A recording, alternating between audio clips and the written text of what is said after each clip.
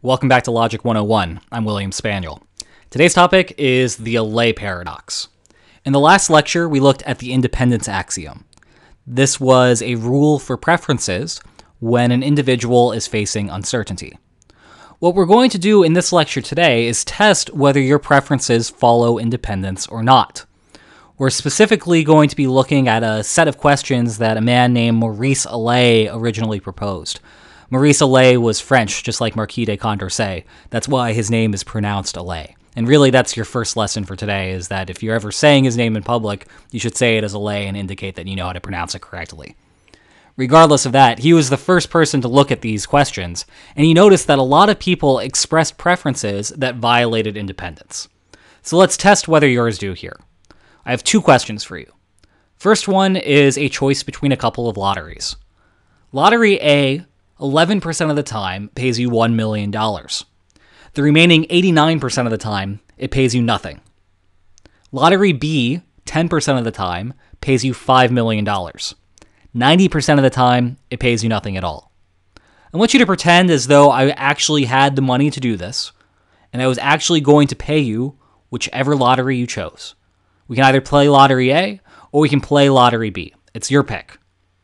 If you need more time, pause the video. But once you have an answer, I want you to, in the comment section below the video, write A or B. But don't submit your answer quite yet, because we have one more question for you in a second. All right, if you need more time, pause, otherwise I'm progressing forward. The second question is another choice between two lotteries. Lottery C isn't really a lottery at all. It's one of those degenerate lotteries.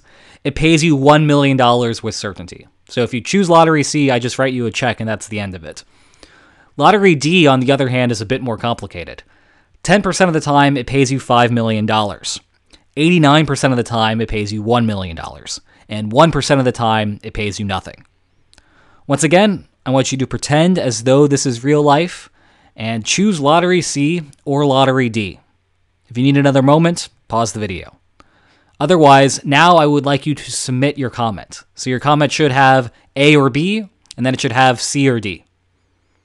And now that you've done that, let's take a little bit of a deeper look at these lotteries. So these are all four of those lotteries that we were looking at before. And I want to do some breaking down and disaggregation of these lotteries to really see what's going on here. And this will make it a little bit more clear how these choices can determine whether your preferences violate independence. So let's start off by looking at that second lottery. That second lottery gave you 90% of the time no money at all. But we could equivalently write it as giving you $5 million 10% of the time, $0 1% of the time, and 89% of the time giving you no money. That's just like it was before. It's just that we've broken down the $0 outcome into a couple of different outcomes. And likewise, we can turn this Lottery B into a nested lottery. How do we do that? Well, we can think about this as 11% of the time giving you the lottery where 10 out of every 11 times it pays you $5 million, and 1 out of every 11 times pays you no money at all. And then the remaining 89% of the time pays you no money. Notice that this follows the format of lotteries as we were looking at them in the last lecture when we talked about independence specifically. Now that we've done that, now that we've disaggregated Lottery B, we can compare it to Lottery A very easily. Notice that both Lottery A and Lottery B pay out $0 89% of the time. So whatever is determining your preference for Lottery A versus Lottery B has to be not caused by this fact that there's 89% of the time giving you no money at all. It has to be with whatever is remaining. Well, with whatever is remaining, 11% of the time, that's what's going on in both of those cases. So it needs to be your preference for $1 million versus your preference for the lottery where 10 out of every 11 times you receive $5 million and 1 out of every 11 times you receive no money. That preference, whether you prefer what's in red on the first line or what's in red on the second line, that needs to be determining your preference for Lottery A versus Lottery B. So one interesting thing to do on your own, and no need to post this on the comments below, but if you think about whether your preference is $1 million or that lottery in Lottery B that's now highlighted in red, that needs to match whatever your answer was for your preference between Lottery A and Lottery B. If you prefer $1 million to that nested lottery, then you should have answered originally that you preferred lottery A to lottery B.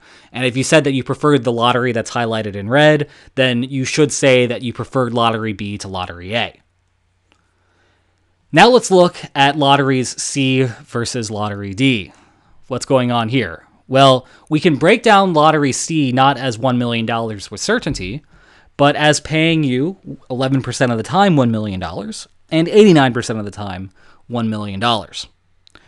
We can also do some disaggregation of one of these lotteries. In lottery D, we can think about this as a nested lottery, as we did before, very similar to what we did before, where 11% of the time you're playing this lottery, this nested lottery, where 10 out of every 11 times you receive $5 million, and 1 out of every 11 times you receive no money at all.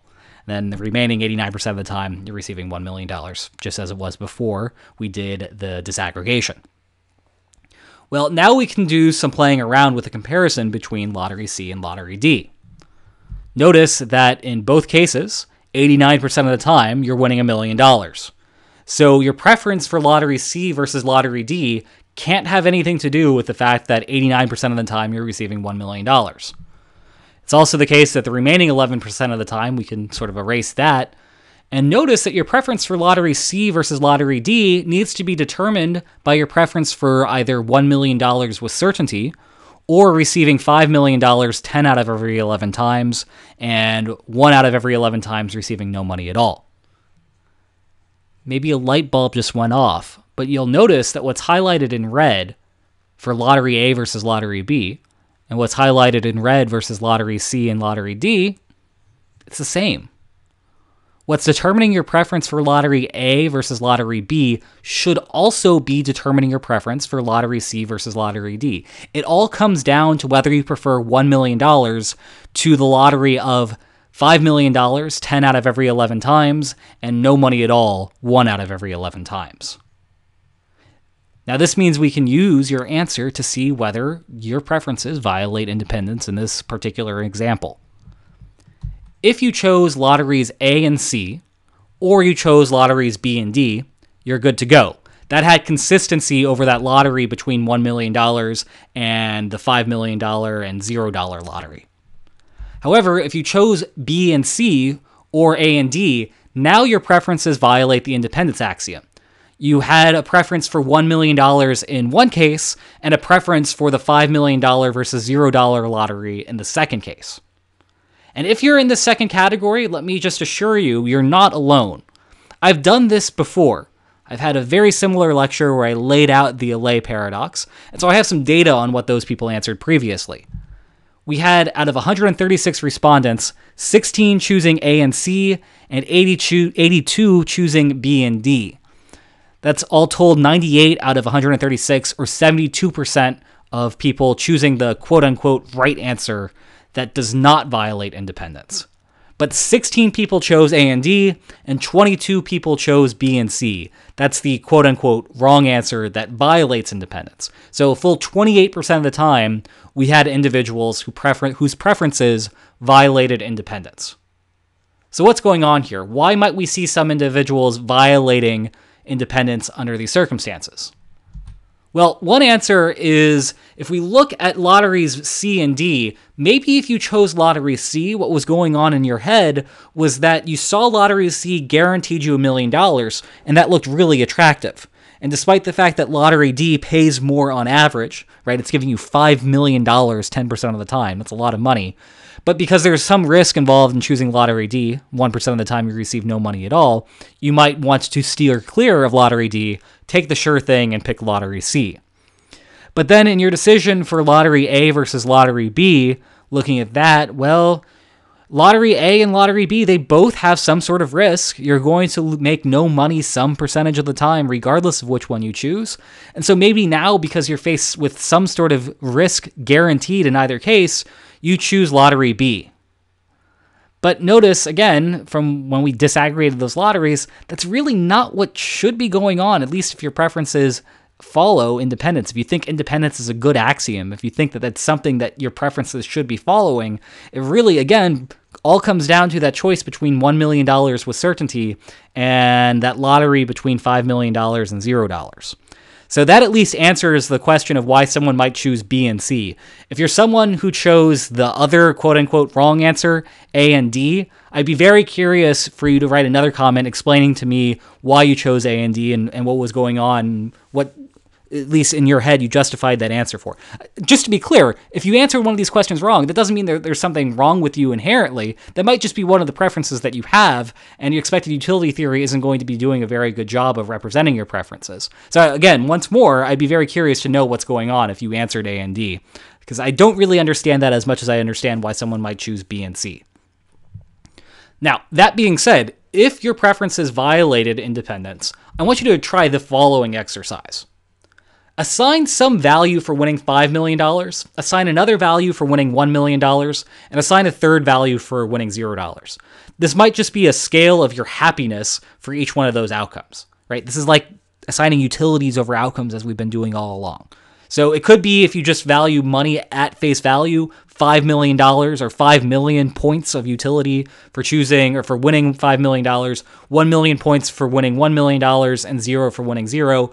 Or you might just realize that, hey, $5 million isn't worth or doesn't make me 5 times as happy as if I win $1 million. And so there might be some sort of discrepancy there. But either way, I want you to assign some sort of utilities for each one of those outcomes.